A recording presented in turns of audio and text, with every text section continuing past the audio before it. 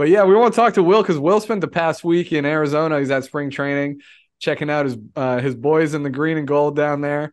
Will, so for that Fuji Otani matchup, I kept looking. You had the best seat, dude. You were like 2 rows back. You were like right behind the catcher. What was that day like, dude? What was that whole? Because that was like a lot of hoopla for a spring training game, you know? That was a lot of hoopla for a spring training game. You don't usually get that. Spring training is usually like, all right, let's get to the ballpark. Let's probably have a few drinks in the parking lot, enjoy yourselves a little bit. But I was like, I got to get here early for this one. I left minor league camp, walked down to Hohokam. I got all excited. I was like, oh, my seat's probably pretty good. Hopefully, I'm off camera so nobody sees me all game. I didn't realize I was going to be the on camera the entire game and be one of those guys. My bad, everybody. Hope I didn't break anybody. Hope this mug didn't break anybody's TVs or anything like that, like I do during the season, probably. But it was a good time. I mean, that was a lot of hype for that game, especially when the guys are only going to go, what, 2 innings tops, if that, maybe 3 if you're lucky. So, I mean, it was fun. It was a good time. Winning a random pizza in the middle of the game, being in the lucky seat of the game was really weird. What? I saw the picture of you, Will, eating with that one giant box of pizza, and I just thought, man, he must have not eaten breakfast. Yeah, no, I'm just sitting here watching in between innings stuff, paying it, like not even making attention, like watching the guys moment, like, hey, congratulations, sir. Here's a box of pizza. And I'm like, what am I gonna do with this? Like, this thing's massive. I can't put this in my lap. I mean, did you in front of me with it? Did you win a contest, or did they like see you were there and they like send it down to you because they know you're so loyal? They said I won a contest. I think it was rigged personally, but I'm just gonna be honest and say I think it was rigged. But anyway, it was great. I had a big box of pizza. I didn't realize I was talking to Billy Owens trying to offer the assistant GM a big slice of pizza. Hey, what's up? There you go. I didn't realize it was him. I really didn't realize it at first. I was like, oh, crap, that was Billy Owens I'm trying to offer pizza to. And then I was like, who wants this in my section? And gave it to everybody else. I didn't take it even a slice myself. I gave it to my section. Wanted them to enjoy. So that's a lesson for you kids out there. If you if you center your entire life around going to Oakland A's games, cancel social events, work events, everything like right field Will does, once in a while you'll get a free pizza out of it. So yeah. I mean, I love pizza, so it's cool. I'm happy. Well, it was funny because I would like watch the game and then I would see how you reacted to it. I would like see your reaction to every pitch, man. I was like locked into Will Cam, dude. That's how I felt, dude. Well, okay, I'm glad I gave people entertainment. That was good. I'm happy to do that. But yeah, it was a good time. It was not the warmest of games either, though. So I'm glad I was in the sun. Very thankful for that. What about his splitter, dude? What is that thing like in person? It seemed like I think he got a couple of strikeouts on the splitter. You probably had a pretty good vantage point of it. What did you think of his stuff, man? That fastball was electric. I'll tell you that.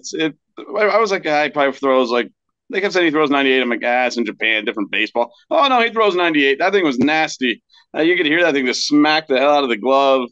The off-speed stuff's okay, but the thing they said about him, which showed true that game as well, is his command can waver at times. And in that second inning, it was a little all over the place for a bit. He walked a few guys, but thankfully got out of it, kept the guys in it, and his stuff's filthy. I'm excited to see what he does in the rotation in Oakland.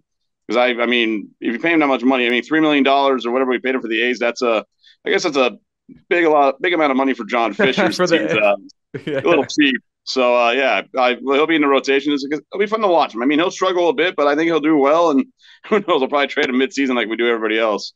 Yeah. All right, so other than Fuji, who was the A that you were most excited to see in camp this last week?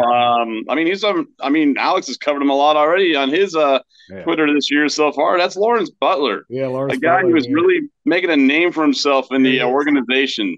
He's looked incredible. He looked good in Stockton in 2021. You could tell he's raw. He was very young, little raw.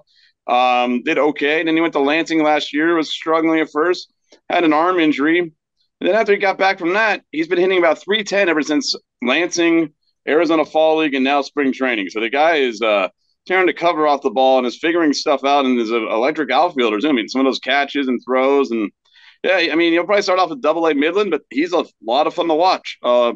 Also, is very, very good on the social media stuff. He's very engaging, so it's going to be very good for the Oakland A's. Dude, he's sick. He actually. So I made a little highlight. He had. I forget what clip it was. I've clipped so many Buddy. I almost said Buddy Reed. Wow, but no, I've clipped so many Lawrence Butler highlights. that I forget which one I did, but he retweeted it. He's like, "Oh, they're still sleeping on me." He said I still feel slept on. That's what he said. Yeah. He also retweeted you clipped him when he called off. I think he called off the first baseman like on a pop-up. Oh yeah. And then they did a rolling catch, and he retweeted you and was like, "Sorry guys." Yeah.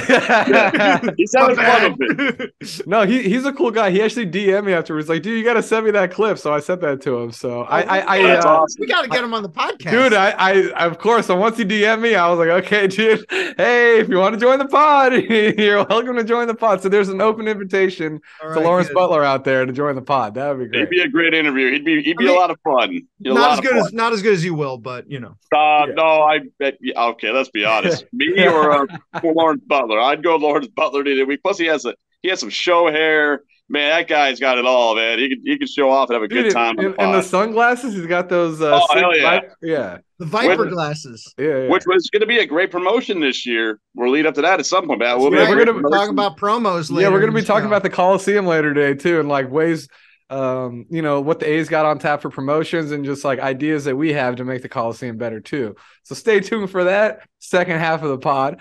So how many years have you been? What year is this that you've been down to Arizona for Cactus League? I've been going to spring training every year since 2007. Okay. Damn.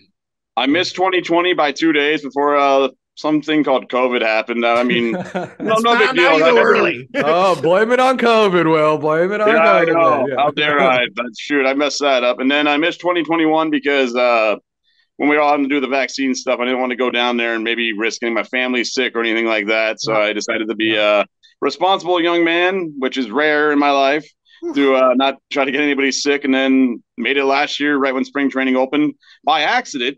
So I was going down there just to watch San Jose Barracuda hockey when the lockouts was going on, and thankfully that opened up to be spring training opening day. So I saw 2 games of the A's last year. Well, I got to ask you this: Are you the only San Jose Barracuda fan who regularly travels to see them on the road? Yeah, probably. Okay.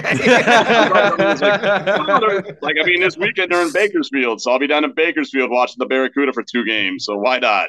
Well, I was going to ask you too, Will, because you back to Lawrence Butler, like you said, you saw him a couple years ago in Stockton. Like, did you have a feeling like, because he was probably, I think he's 22 now, so he was probably like 20 then. Did you have a feeling like, this guy could be like a great two-way player? Because we've seen both sides, his offense and his defense. Did you see that a couple years? His defense was already there. His bat was kind of struggling, but I mean, again, that's his first time really hitting with wood bat. Everything else, I mean, that's kind of a tough thing to do. But yeah, he showed that potential. You could tell, like, he showed there's games where he'd show the flashes of it.